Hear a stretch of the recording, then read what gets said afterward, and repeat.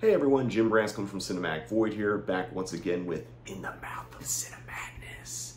This is a sub-series of the Cinemadness blog where I talk about films that I watched growing up that had a huge impact on me and eventually influenced and, were monumental in the creation of what became Cinemadness. For today's episode, I'm actually not talking about movies, but I'm talking about two very beloved Halloween specials that I'm sure a lot of people that are around my age group or a little bit older, a little bit younger, definitely saw on TV growing up. And I'm talking about Garfield's Halloween Adventure, aka Garfield in Disguise. Garfield's Halloween Adventure, sponsored by McDonald's.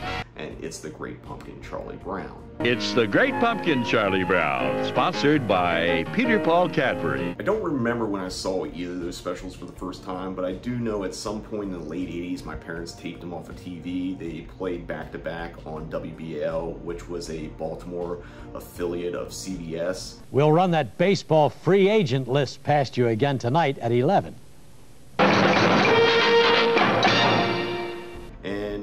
I'm pretty sure I watched it live as well as taping it, and just remember just loving both of them. Garfield had all the scary ghost pirates and like the musical numbers, and Great Pumpkin Charlie Brown had like a cool Halloween party, and you got to see Linus just kind of waiting around for a kind of cool idea of a Halloween deity that rise from the pumpkin patch, which was the Great Pumpkin. There he is! It's the Great Pumpkin! He's rising up out of the pumpkin patch! Once this was taped, I know I probably watched it a few more times during Halloween season, but as a kid, I was quickly discovering that I was a Halloween kid. I think in the 80s, there's two types of kids. You were either a Halloween kid or you were a Christmas kid. I'm sure there's some of you who were both, but I was really all in for Halloween.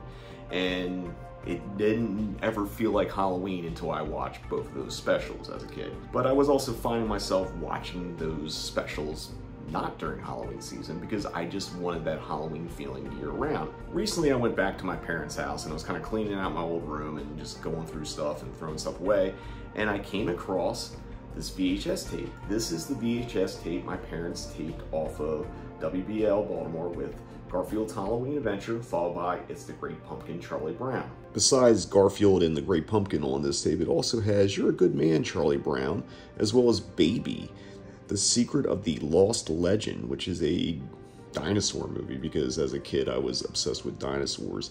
I think the only thing I liked more than Halloween back in the day was dinosaurs. All I wanted to do was find my very own dinosaur. A unique event happens. Looks like a brontosaurus. When history catches up with us.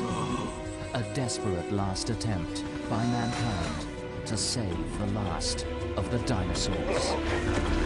And I was really excited to find this, and I brought it back to LA with me, and I decided, like, you know what, I want to just see what the quality is on this tape, so I digitized it, or at least those two specials, and I was kind of surprised by how good the quality was. There was one bit of like tracking where the tape kind of like glitched out, which was obviously where I was fast forwarding from the end of Garfield's Halloween Adventure to get to It's the Great Pumpkin, Charlie Brown.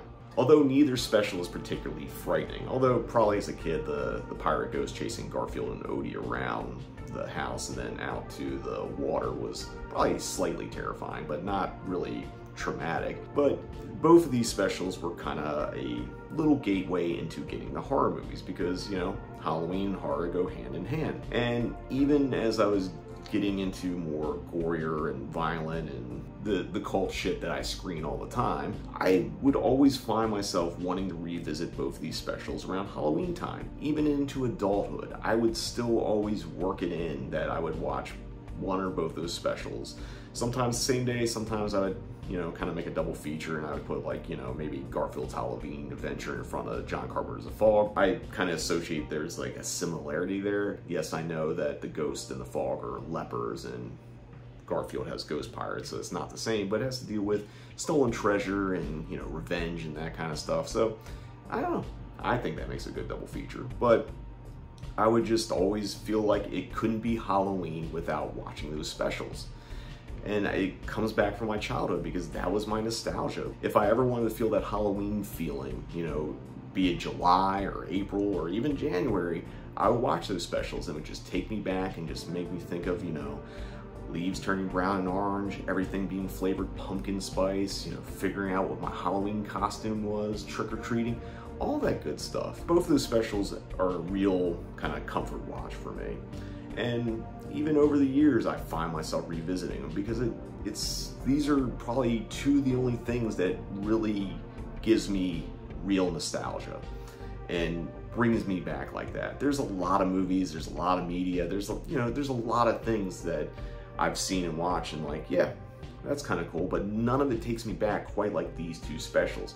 Maybe the closest thing is the TV movie The Midnight Hour, but I didn't see that growing up. I saw that later in life. Even into my adulthood, I was kind of obsessed with both these specials, but more so, it's The Great Pumpkin, Charlie Brown.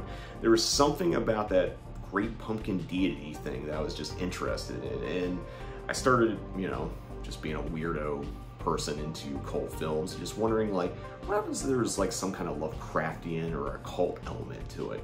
And at one point, when I wasn't in any bands and I was basically just, you know, I was playing banjo and trying to learn how to play that, wasn't very good, but I kind of came up with this idea of starting a project called Pumpkin Patchwork, where the kind of backbone of the project was around the worship of a deity known as the Great Pumpkin, or one like it. And I eventually recorded it. There's 5 songs. There's one about Sleepy Hollow. There's, you know, one about Robin Graves. There's a song called Haunted Hayride where I never was happy with the vocals I recorded, but put together a 5-song EP, and one of the songs was called Bury Me Beneath the Pumpkin Patch, which was obviously a nod to the Carter family, who had a song called Bury Me Beneath the Willow Tree. And it kind of mixed the lore of that with It's the Great Pumpkin, Charlie Brown.